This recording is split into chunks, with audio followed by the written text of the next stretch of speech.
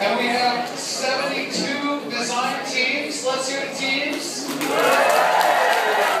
This is the biggest ever Capstone Expo in the history of engineering education in the United States tonight.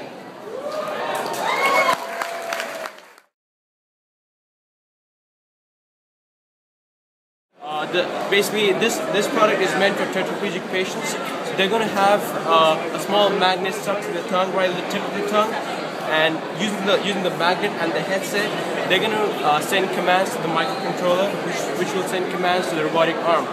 We made Drum Talk, which is a drum auto-transcription software. Basically, it will take the rhythms that you're playing on the drum pad, and it will write them for you.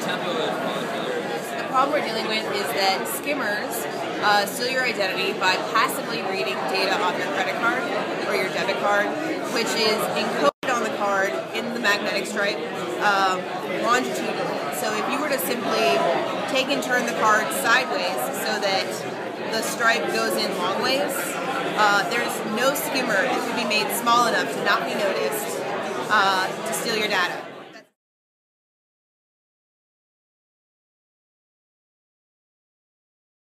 Whatever, if you come down to this campus, you will find, and these students can tell you on vacations, they were in the labs. It took all semester, every day to build these. And, you know, creativity is great, but hard work is important.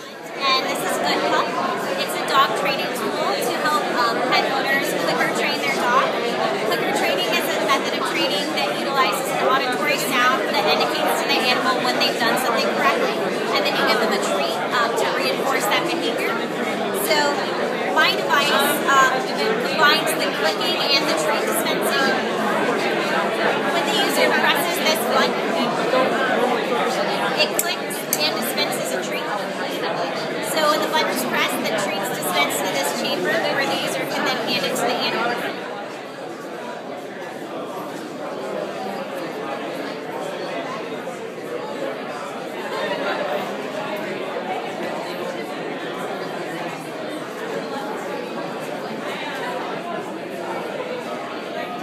There's a Bluetooth sensor attached to the bicycle, and the Bluetooth sensor will send the information about how fast you're pedaling to your phone, and the phone will play a song based off of how fast you're pedaling. And it'll help you keep you motivated, and at the end it'll tell you your results, tell you how fast you're doing all the time.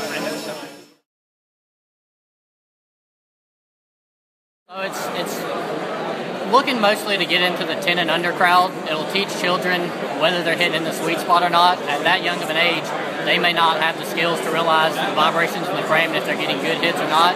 With this, it will tell them the good hits or the bad hits and give them a positive reinforcement purely on that and not based on their own thing.